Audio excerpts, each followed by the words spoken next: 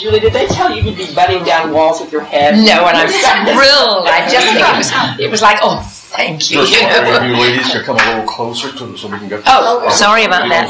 Sure. We talk loud. Don't worry. We will. Yeah. You will hear us.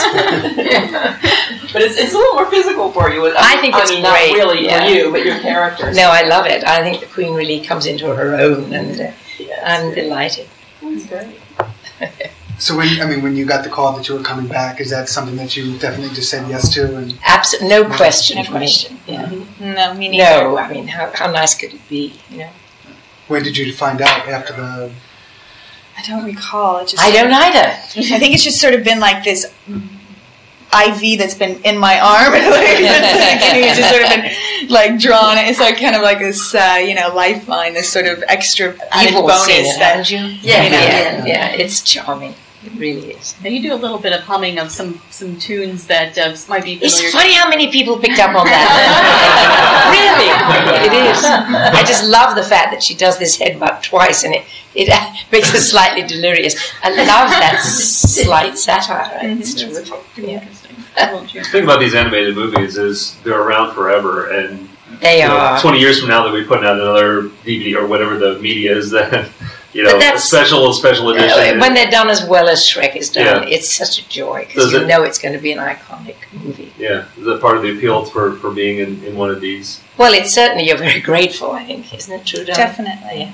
Yeah, I mean, I'm so happy to be a part of it because of the integrity of the film, you know, the message that it puts out every time, and the fact that it's for so many audiences, and it's on, even the message that Fiona gives, it's the princesses are the vehicle for that story. They tell the story of don't just sit around and wait to be rescued. Go out and take care of it. If you want this, go and get it. Don't you can't wait for somebody to do it for you. That's a message for everyone, and it's for boys and girls, men and women, and it's for people who've known it all along and need to hear it again, and it's for people who've never heard it and need to hear it for the first time. So, it's that kind of, delivering that and putting that out into the world, I think is, I'm honored to be a part of that, and I want to be a part of that. Plus the fact that, they're going to take that technology they made. You look the first one to the third one, how they've, they just. The quality of this third one is superb. It's luminous and it's pretty, and I went, and I'm so pleased that everybody else picked up on it. Everybody in all my interviews yesterday, they were saying, it's just, who knew that digital animation could go even further than it was. It's definitely the best animated. Isn't it? Yeah. It's wonderful to look at. Yeah. Karen, were you delighted when you read that? It's sort of like the princesses go a little Charlie's Angels there. Was that something you suggested, or they just did that? No, they just did that. I had no idea. It's a discovery for me. Every time I go in, it's what's it going to be, and it definitely. I was like, really? And I just love it too. Like, I love how they're just like ripping off their sleeves, and I love when the stepsister when Larry he pulls it off and it's got the tattoo. It's just like you're like, it's brilliant. It's brilliant, And the great thing is it's how they deliver that. They deliver that message with humor. They deliver it in the best possible way, which is and they do it as turning the traditional fairy book princess on its ear, so it's not. They don't need to be rescued. They're going to do the rescue. Yeah, they hit so many different levels, and delivering that message, and it's fun. It's really fun. I love it. Has the process changed at all in the 3 films, or has it pretty much been the same, just a repeat each time? Well, no, the actual work process doesn't change. You go into the booth all by yourself, and you don't meet your fellow actors, which is. It's sad. It's just the way animation is done. But we do, thank God, all meet up later. This is when we get to work together. Yeah, or if we travel somewhere together, we go on a flight together or something like that. But as this being the third movie, and you obviously both know your characters so well, is there any, can you suggest anything? Can you, be like... They are open to suggestion. Yeah. Can you think of any instances, especially in this movie, where you've done? Well, it's very true. The first Shrek, I had no idea what I was doing, and I didn't know Fiona at all. I had no idea who she was. I didn't know how, in what context she fit into the story. And as it's gone now I do. I look out for her in a totally different way. I respect her. I want to protect her. Not that I have to, because they all have her best interest in as well. Obviously, they want to be true to Fiona as well. The one instance the only thing that I can think of is after Fiona and Shrek got married, there was a slight nag that started to happen that I was not so keen on. I was like, she cannot be a nag. She has to be, and it's not. I mean, like she was a little bit selfish about how she expected Shrek to show up for her, and I just didn't feel it was fair to him. You were absolutely right. Because she's so sweet. Yeah, she shouldn't. She knows Shrek. She knows his weaknesses. She knows it's hard for him to be out of the swamp and be in the kingdom. And she can't expect him to show up for her every single time, and even in that scene where they have to get dressed up, that was sort of that thing of like, come on, Shrek, do this, it's like, please, turn it into like, please do this, I mean, I know it's hard for you, but please, can you do it? Not, I can't believe you're not going to do this for me, you know what I mean? So it's that kind of mentality. Do each of you believe in happily ever after, or is that just kind of a myth? I mean, can you have a happily ever after? Well, it depends on what your idea of happily ever after is. I think everybody has a different idea of what happily ever after is. So I believe in happily ever after. I've never seen it written in a book. I never seen any princess, acted out for me. No. But I definitely have a happy ever after. So. And Julie? I do. I think I do. I think happily ever after probably comes from here first, and how much two people want to do happily ever after, depending, as you say, what it is. But we're both so blessed. I mean, how could it not be happily ever after? If it ended today, it's happily ever after. Yes, exactly. So that's somebody asked me yesterday. She's like, "How come you're always so smiley?" I'm like. Duh. Yeah, because I'm grateful for everything that I have in my life. I have no reason not to be smiling. That's right. I have like the best life ever. No, I have the best life ever. You do. I'm just wondering, getting back to the point of recording in the booth by yourself, is there any frustration that after you've done this and you see the movie, it all works, but you having the perspective of having done it, know that you could have done something else to make it work? Well, if they're not quite satisfied with what you've done, you can go back in, or vice versa. You can say, I'd love to try that again if I could. But they ask you to give so many variations on the same line.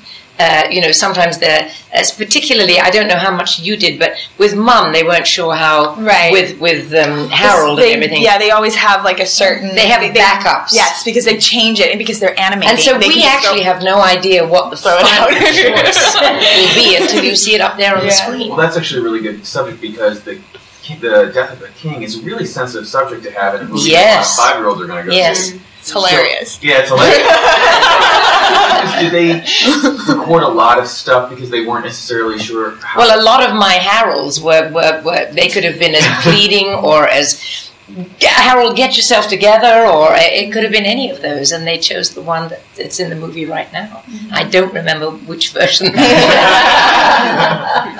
there a lot of hidden discoveries when you see it? Yes, and that's great fun.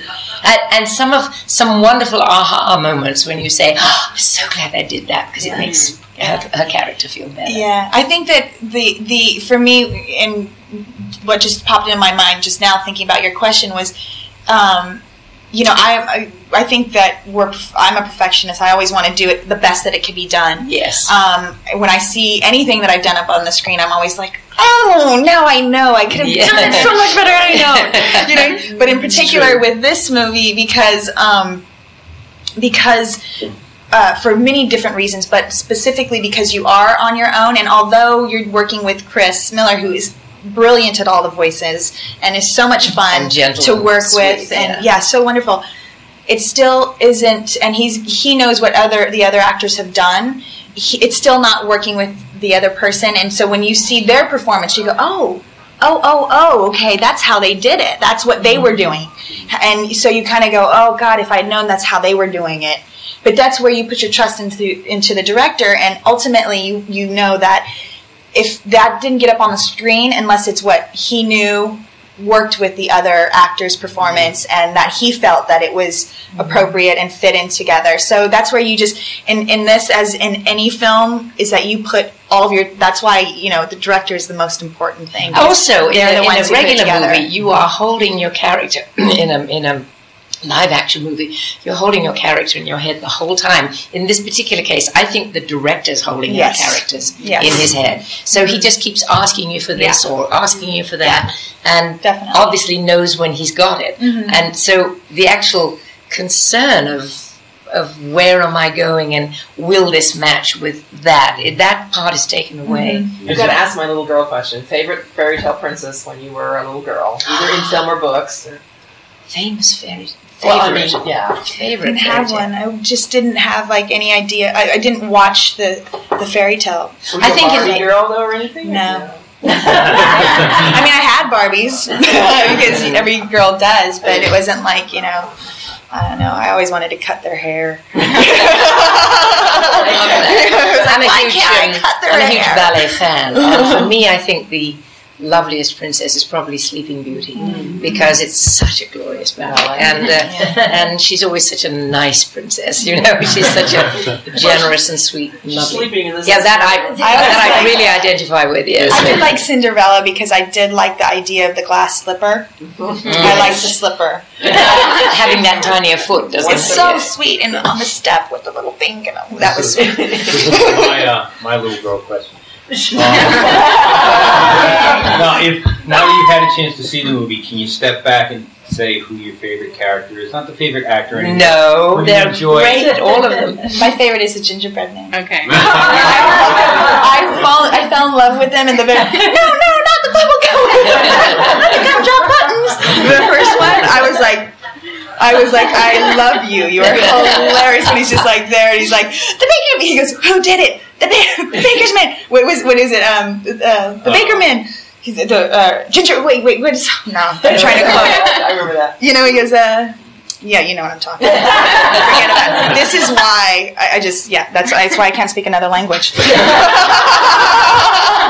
Julie, as a classically trained actor, do you have misgivings about being in a movie with fart jokes? No. Are you kidding? I lived with a guy that writes them all the time in his movies. Can I ask the question of what you guys are both working on now, or future projects? Well, I have a book imprint, a publishing imprint of children's books. So I've been working very hard on that, and I just had a book just come out, and another 3, not necessarily mine, but that I have been responsible for, coming out this year. And I'm also working on my autobiography, which will come out next April, I think. So that's such a deadline. I feel slightly cross-eyed. Is Cameron in your autobiography? No, sadly. She'll be in part 2. It just goes it goes up until it goes up Hollywood. Coffins and that area, but it's all my early life, really, which that's very good, which we don't know about. I haven't finally decided, so I'm not going to tell you, because I thought I had, and then the publisher said, well, it is a good title, and we'll see. I know it should be. What? My Favorite Things. Oh, no.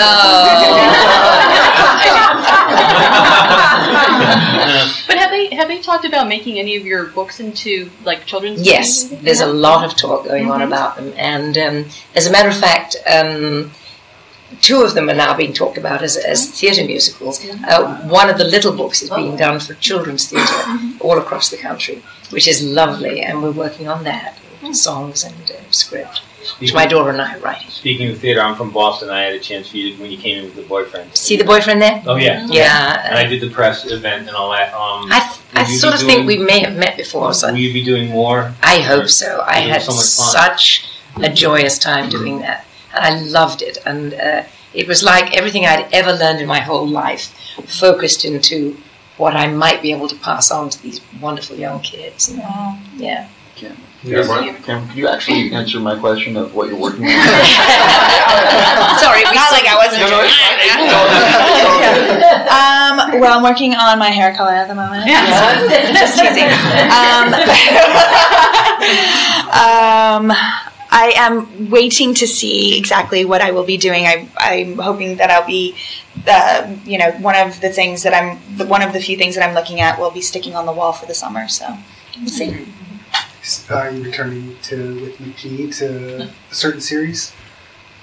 Charlie? No, not that I know of. Okay. Is he doing it? He said, I talked to him a couple weeks ago. He said Really? there's a possibility that he. Wow, God, I gotta call him up and see what's going on. So, you haven't gotten sorry. the call? No, I haven't gotten the call. Maybe I'm not gonna do it. Maybe that's No, I haven't. I haven't spoke to anybody about that. Do either of you have any summer But I plans haven't of had to do vacation or any place to get away? Or I've been saying to Blake, could we just go away for a few weeks? Because I've been so busy and nose to the grindstone with the biography. As I say, I feel slightly cross-eyed from concentrating. Yeah. But you haven't decided yet where you're going to Haven't decided. What was the push that made you want to do it? Because when we did the Princess Diaries, we asked you about the biography, and you were going, well, I don't know. At that time, I don't think you were doing it. And there must have been something you wanted them to do it now. I don't know. The company that asked me, Hyperion, have been sweetly and doggedly after me for about 10 years now. Will you? And I finally said yes. I don't know if I can, but I'll try. And they gave me a very small down payment, and I've been trying to give it back to them ever since. But they won't accept it back now.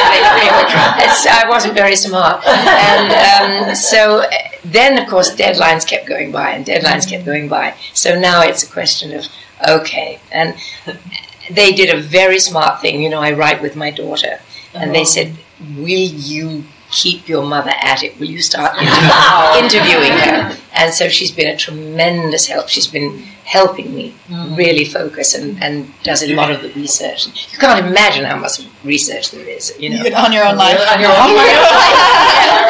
But when you're actually writing it, it's like, well, what was the theatre that we rehearsed in? I think it was that, but was it? And then you can't find the data, And did I send the dog home ahead of time, or did I travel with it? I don't remember traveling with it.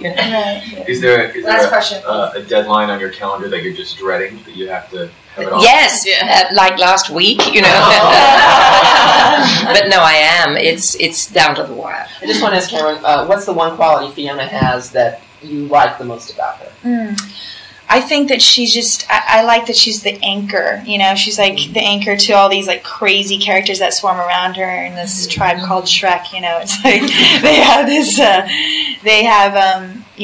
they're just, she's the sort of like the straight man, you know what I mean? She kind of she's the glue. She's the glue, and she kind of guides it through. That's why when I see her, as I hear Antonio and Eddie, they ad-lib a lot, but so for me, Fiona has I have a lot of alternate lines that I go with Fiona with, and as Julie said, you do it 1,000 different ways, you do it every single which way, but I feel like she's sort of like this, she's the arrow that's been shot, and everything else is just sort of traveling with her, so. Strong woman, Yes. Any thoughts on Mr. Timberlake's performance? I think he's fantastic. He's wonderful, great. yeah. How did he get hooked up with him? I think Jeffrey had a crush on him for a really long time. I know I did. If you remember in the first Shrek, there was a Sir Justin poster on Fiona's bed. That had nothing to do with that. So I think that was something that that Jeffrey sort of had in his mind. Just think they take any aspect of life and just tweak it the tiniest bit. Yeah, it's great. It's really fun. Yeah, that was really appropriate. They obviously do their homework one way and another. Thank you. Thanks. They asked you for Shrek 4 yet? Oh, if they do, I'm in it. I'm there. I'll buy a ticket.